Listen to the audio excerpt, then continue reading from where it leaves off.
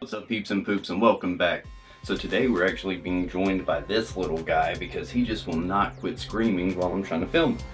Today we're actually going to be learning all about CBG, and I mean, this thing's giving me a handful, so let's just get going.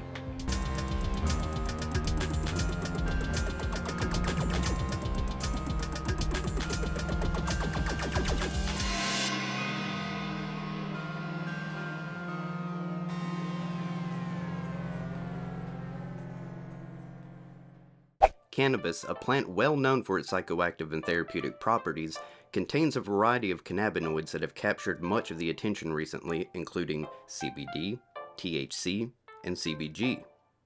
CBG in particular is of interest because it can actually convert to either THC or CBD. This conversion process is influenced by many variables. First, it's essential to understand what CBG is and its role in the cannabis plant. CBG, or cannabigerol, is a non-psychoactive cannabinoid that's often found in lower concentrations than other cannabinoids in the cannabis plant. It's considered a minor cannabinoid, but is gaining popularity in research due to its therapeutic properties. CBG is often referred to as the stem cell of cannabinoids because it's the precursor compound that other cannabinoids are synthesized from, including THC and CBD.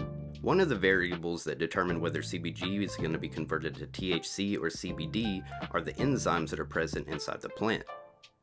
Specifically, the enzymes THCA synthase and CBDA synthase play a pivotal role in determining the conversion.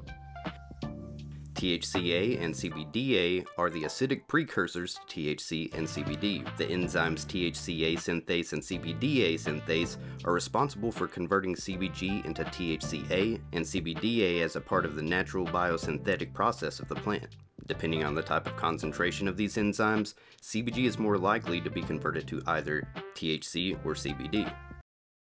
Jumping in the middle of the video, as always, I ask you to please like, subscribe, ring the bell, buy me coffee, Patreon. Also, TikTok. If you want to support me, you can go down there and you can actually buy my series. It's like $8 per season. I'm working on season 3 right now. And of course, any support is appreciated, even if it's just some kind words downstairs in the comments. Downstairs? Alright, back to cannabis. Another variable that influences the conversion of CBG into THC or CBD is the environmental conditions of the plant. Cannabis plants are sensitive to environmental factors including temperature, humidity, light exposure, and nutrient availability, among others. These environmental factors can influence the production and concentration of different cannabinoids including THC and CBD. Generally, higher temperatures and lower humidity levels promote the conversion of CBG into THC, while lower temperatures and higher humidity levels promote the conversion of CBG into CBD. Genetics is another factor that can influence the conversion of CBG into THC or CBD. Different strains of cannabis contain different concentrations of CBG, THC, and CBD, among other cannabinoids. Some strains are bred to have high levels of THC, while others are bred to have high levels of CBD. These genetic differences can affect the conversion of CBG into THC or CBD depending on the specific enzymes and environmental factors involved in the plant's biosynthetic process. Another thing to consider is the stage of the plant's life cycle, which can also influence the conversion of CBG into either THC or CBD. Cannabis plants go through several growth stages from seedling to vegetative to flowering. CBG is synthesized early in the plant's life cycle and then converted into other cannabinoids as it matures. Depending on the growth stage of the plant when it's harvested or used for extraction, the concentration and composition of cannabinoids can vary. This variability can influence the conversion of CBG into THC or CBD based on the enzyme availability and environmental conditions present during each growth stage.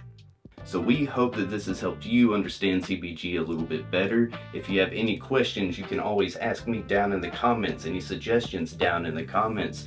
You can put hate mail down in the comments, that's fine. You can also send me pretty pictures of like little kitties and puppies and stuff.